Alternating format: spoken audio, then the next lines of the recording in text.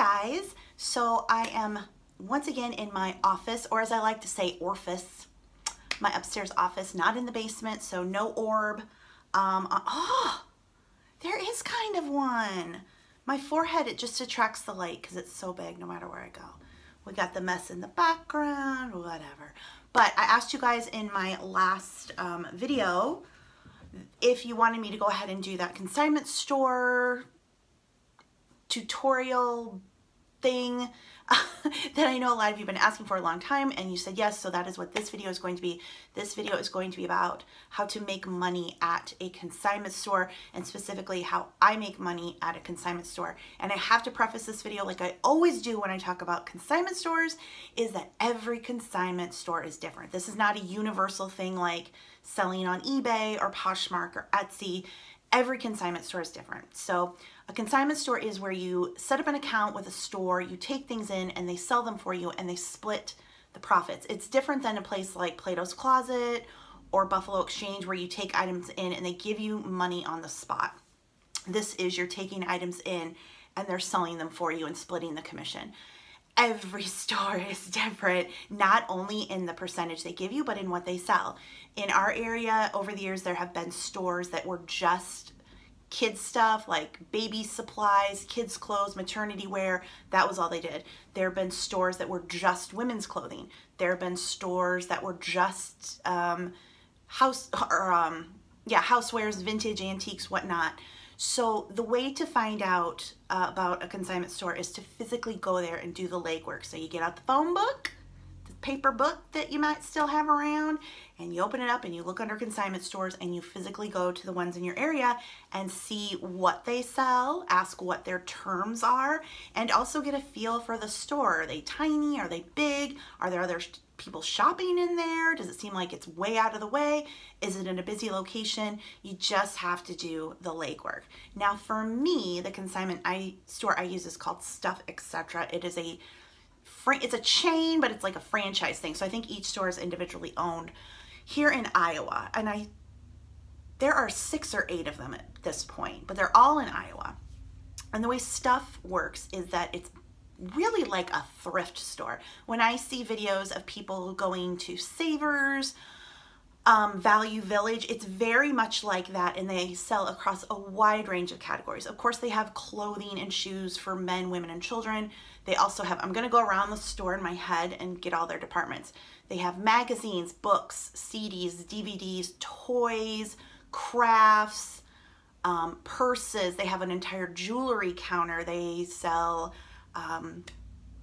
health and beauty and cosmetics. They sell vintage antiques, collectibles, artwork, housewares, of course, anything from small appliances to dishes, luggage, linens. Am I all the way around the store now?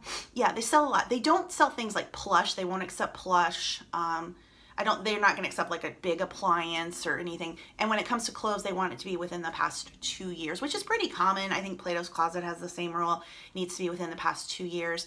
But they do take a wide variety of things. So that works great for me because when it comes to eBay, sold a lot of different categories. So how I use the consignment store is I basically take my eBay duds.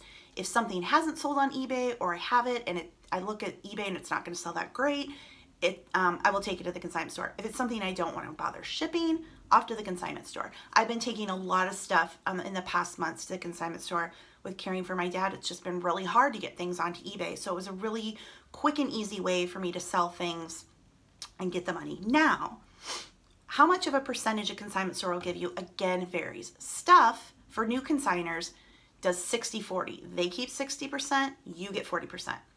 How it works with Stuff, and again, this is just for Stuff, you sign up with them an account, you get an account, and then you can purchase a reusable bag. It's a black bag. And the black bag allows you to fill that bag in and bring it in once a day. And so what they've been doing is you would go in with your bag, they would have totes, plastic totes, you would move your items from your from your bag to the tote. You'd fill out the consignor slip. They're also now having you fill out another check-in sheet, and then you hand it to them, and then they process it. And for regular consigners, it can be, you know, up to a week for them to process it. Now, I recently got upgraded to VIP status at stuff because I take in so much and I make so much. So as the VIP, I can take in as much stuff as I want. I don't have to do the black bag or make an appointment. I can take as much as I want in.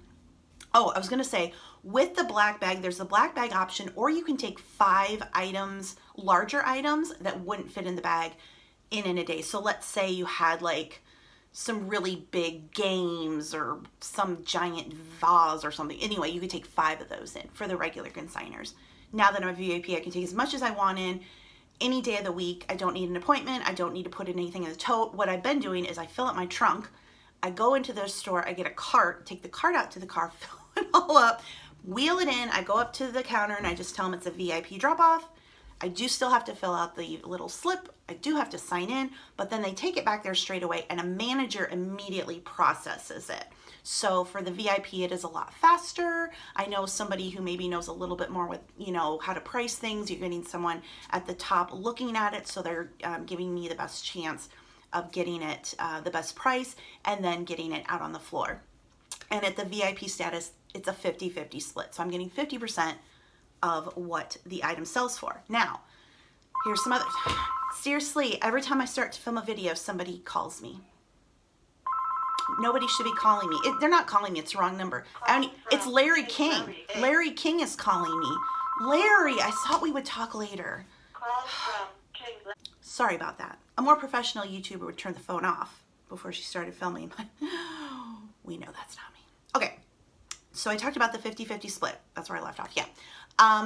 So here's the thing with most consignment stores, and the same with stuff, they price the item.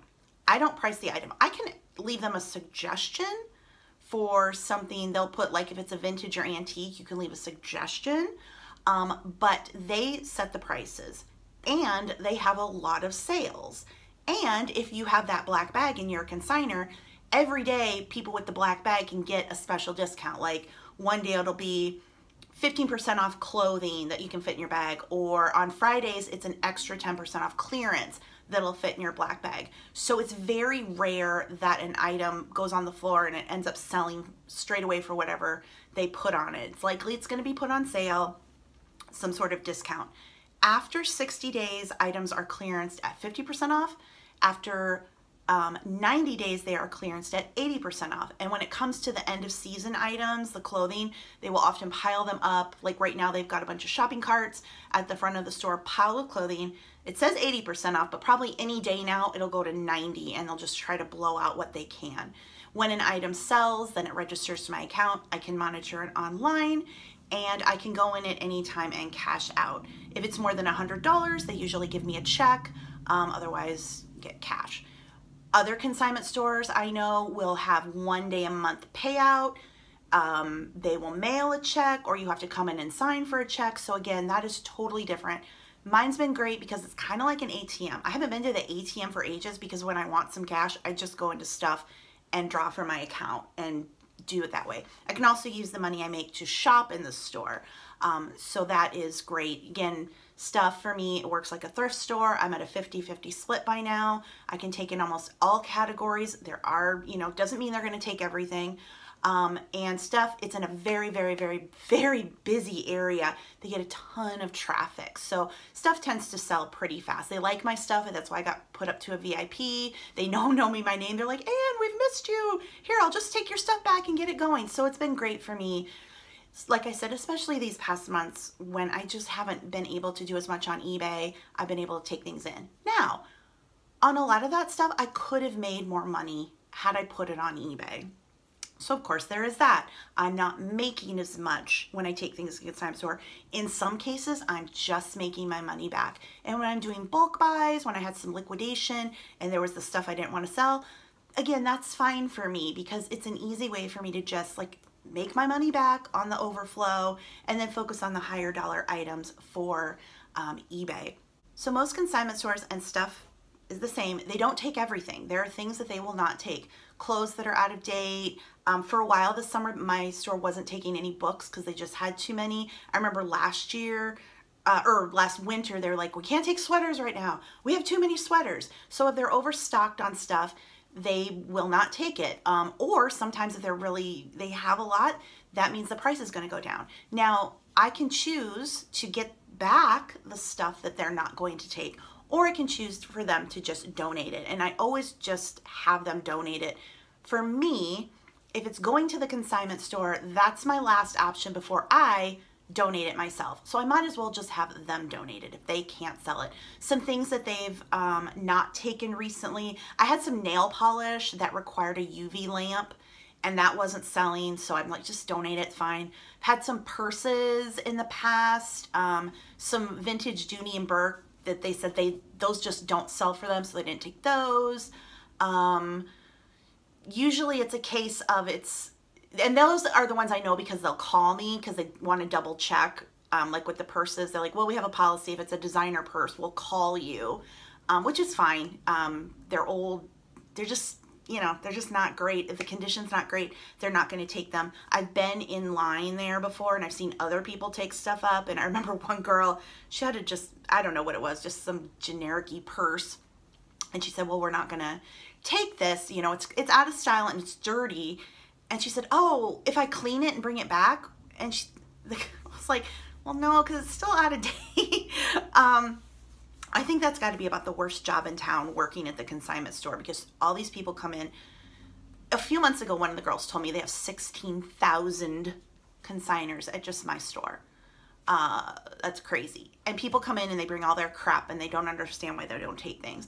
Another time, one of the workers was telling me that a lady had brought in a nasty, nasty high chair that she had for years, and she threw a fit because they wouldn't take it. She said it was crusted with food, it was rusty, and this lady was like, well, it was good enough for my 3 kids. And they're like, yeah, we can't take that. So things that are broken, dirty, out of style, most consignment stores are just not going to take, and I don't know why people don't seem to get that, but they don't. And those poor, almost all of them are girls. They have to stand there all day and explain the rules, explain the process, and I just think, oh my gosh, that's just awful. But anyway, so for me, I do just have them donate everything. My store donates to St. Vincent de Paul. A lot of times when I'm there, I'll see the St. Vincent de Paul truck come up and they'll take stuff away. And again, things that don't end up selling after they've been clearanced for 3 or 4 months will get donated as well. I don't know at my store if you can get back stuff after it actually hits the floor. You might. There's probably a policy for that, but again, I don't pay attention to that. And again, that's something that different consignment stores would have to decide. I think that's really the thing. If you do go with a consignment store, that you've got to accept the fact that it's their business, right? You're coming in as a customer, but how they run their business is up to them. The percentage that they give you, the items that they take, their markdown clearance policy, if you get items back or if you choose to donate, all of those things, that's really their decision. So going into a consignment store and pitching a fit because they're taking a bigger cut or they won't take something you brought in is just, you gotta get over that, because that's how they're running. Again, that's something I see a lot of the counters. People are like, well, why won't you take these shoes from, they're all ratty and gross from 20 years ago.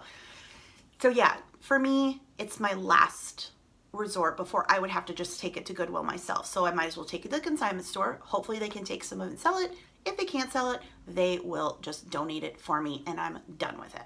So again, with consignment stores, you've got to do your research. You've got to do the legwork. Find the consignment stores in your area, physically go to them, see the kind of things they sell, ask for their policy, go to all of them. You might think you found one that looks pretty good. You might find another that's a lot better. So it pays to do your legwork. Again, I think for me, one of the best things is that the store is in a very high traffic area. They get a lot of business. So maybe I don't make a huge amount of money on stuff, but it goes very fast.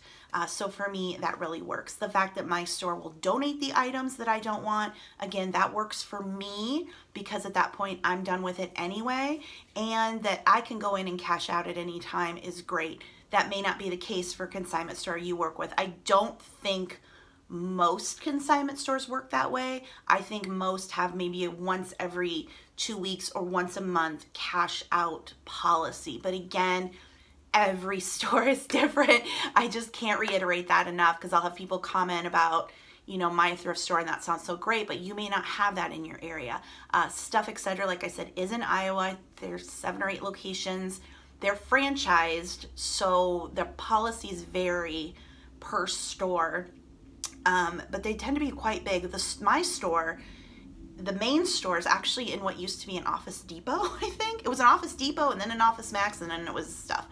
But they also have another store next door where all the furniture is, and that used to be a factory card outlet. You remember factory card outlet? Back in the day, cards were 29 cents. I know that the Coralville store in Iowa and the Cedar Rapids store in Iowa have basements. So I've been to the Coralville store last year. I didn't even know they had a basement when I was in there. I was like, but it was massive. The last time I was at the Cedar Rapids store, this was years ago, like when they first opened, like years ago. It was at the old Target over by Westdale Mall. If you're from Cedar Rapids, you know what I'm talking about. So I don't know if that's the same store now. But anyway, so, but they're big. They're like a thrift store. So the prices are a little lower. Maybe if I went to a specialty shop for women's clothing. But again, I can take anything there, and it's great. So that is everything about consignment stores. You can let me know if you have any questions or comments below. If you liked this video, give it a thumbs up. Let me know if you are working with a consignment store. Are you taking things in a consign? Are you just using like Plato's Closet or Buffalo Exchange? Yeah, leave me a comment below and let me know. And of course, make sure you're subscribed to my channel for more reselling content. So until the next video, thank you so much for watching. Bye.